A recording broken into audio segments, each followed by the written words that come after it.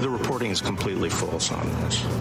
They were not peaceful protesters, and that's one of the big lies that the media seems to be perpetuating. 3 of my CBS peaceful protests. Let me get to this, because this has been totally obscured by the media.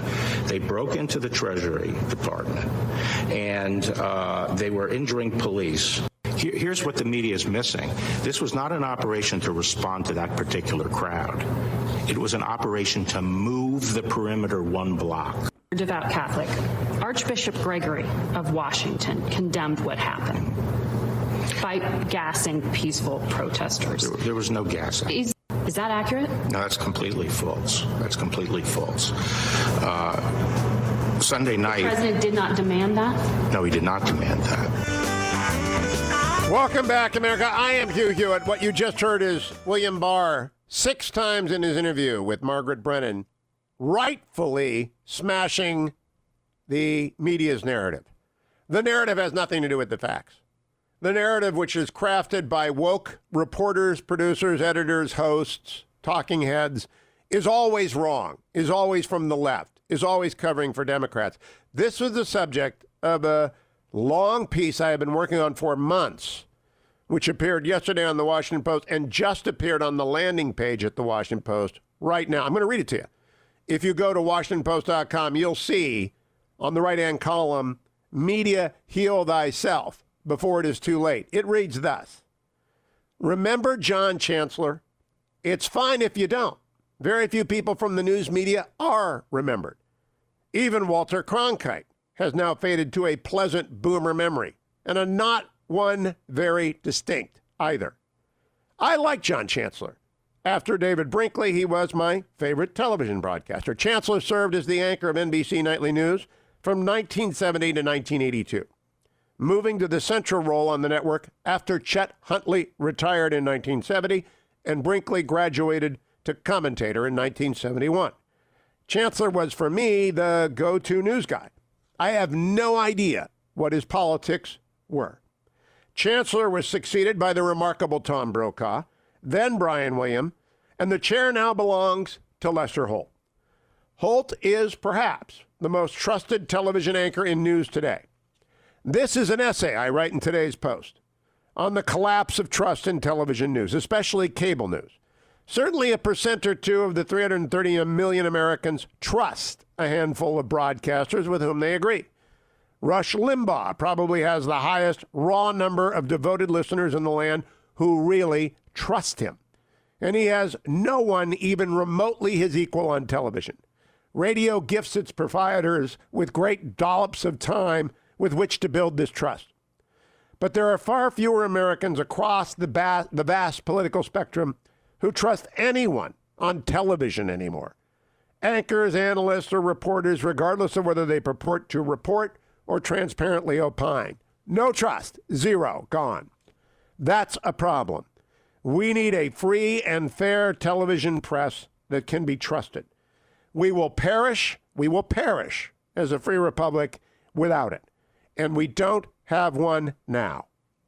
The crisis of American television opinion is not journalism.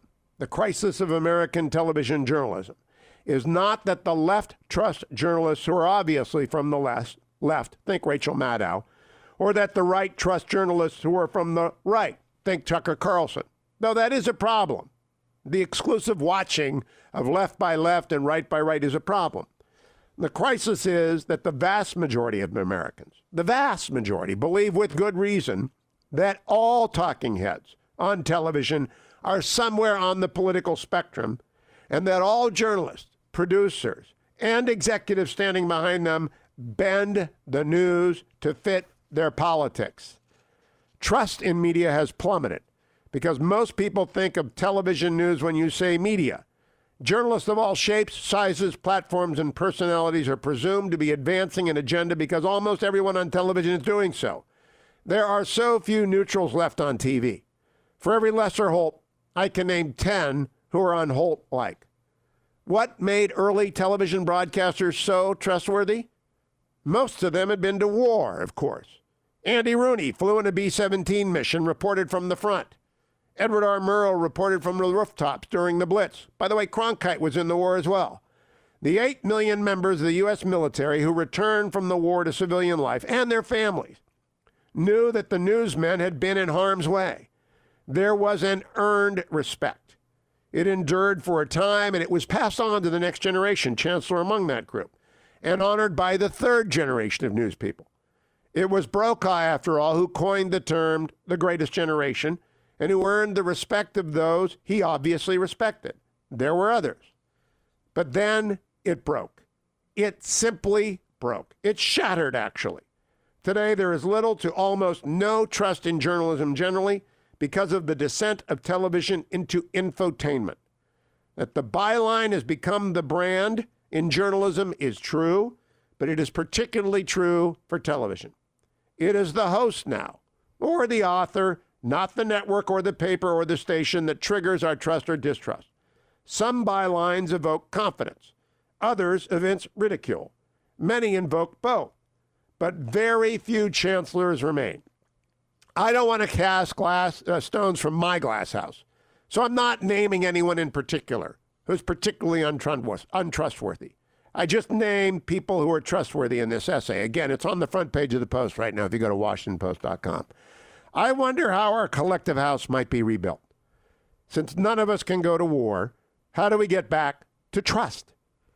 From the convulsions of the past 2 decades, beginning with Bill Clinton's impeachment, followed by the Florida recount, 9/11 and war, and successive shocks of technological innovation, and now the events of 2020, can trust ever be reclaimed, especially for televised news? Yes. This is me, opining in the Washington Post. Yes. But starting only from the recognition that a new birth has to occur, with new faces and production teams, new mission statements, new executives who are not themselves casualties of the combat of the past 3 decades. Rome is in ruins, Rome being television news, but it can be rebuilt. How? Go and find the young men and women who have fought wars across the globe for the past 20 years. They are in their 30s and 40s now, as Cronkite, Murrow, and Rooney were when they began their on-air careers. Give them new teams of producers, writers, and editors trained in the not very difficult techniques of television. And it isn't that hard. From places far away from Manhattan and Beltway, Hollywood, and the Silicon Valley. Those are the huge power centers of America, and the new generation should not come from them. Charge these new people with reporting just the news. No opinions whatsoever mixed in. And instant discharge for intermingling with politics. A steel door reinforced with concrete and rebar should forbid the passage from politics to the televised screen. No more former congressional or White House staffers moving seamlessly to anchor chairs or analyst positions. Just the news, please, from people trained in the hard realities of the world. The infotainment complexes don't have to be dissolved. They make a lot of money for many people. They provide comfort food for the extremes of the country. But the hunger for trustworthy news is deep and vast, and it's unfulfilled right now. Someone is going to figure this out. A new brand is going to arise, a new cable news outlet with new faces and of no known politics. This isn't hard to do. It would work. The country needs it. It would be expensive to start, but if begun well and fairly, genuinely objective, ruthless in its extirpation of political bias wherever it appeared, it would flourish and it would eventually turn a profit. No one from the current cable planets of left and right need apply. No one with a degree from journalism school, they are overrun by the left, should apply. The new William Paley, he founded CBS. He started this, television news. The new William Paley will do what the first one did. Find fearless men and women who have been at the front lines of real life and death struggles. Character required. In the near term, President Trump and former Vice President Joe Biden can help begin the restoration of television news by handing all of the debates in the fall to C-SPAN, along with a list of acceptable moderators. I've written elsewhere that the model of an arbitration panel can be employed. Trump names one journalist, Biden names another, and those two agree on a third. But that's only necessary if they can't agree on moderators of known fairness, stature, and experience. Holt, John Dickerson of CBS, Dana Bash of CNN, There are others on whom the two candidates might agree. A closing aside, I moderated a panel last summer ago, of 3 conservative personalities before an audience of many hundreds of under 40 influencers among the center-right. There were people from all over the country in the audience. Families are invited to this gathering. It's an annual affair. The room was full. It was like a Catholic mass. The crying and chattering of babies and toddlers filled the background with a pleasant cacophony of normalcy versus the aridity that normally accompanies think tank panels. I asked that panel whom would they trust to moderate the debates, and told them they could not pick a Fox News personality because the Democratic National Committee had banned Fox News from participating in its debates this year and last. So reality would have to be a check on their preferences. Not one of those 3 influencers could name a single member of the news business outside of Fox News whom they would trust. Not one. I expect a parallel gathering of the left's under 40 influencers would have no problem coming up with a dozen names. Thus the divide in the country's politics.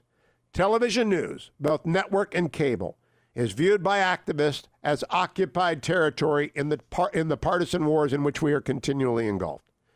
C-SPAN is not.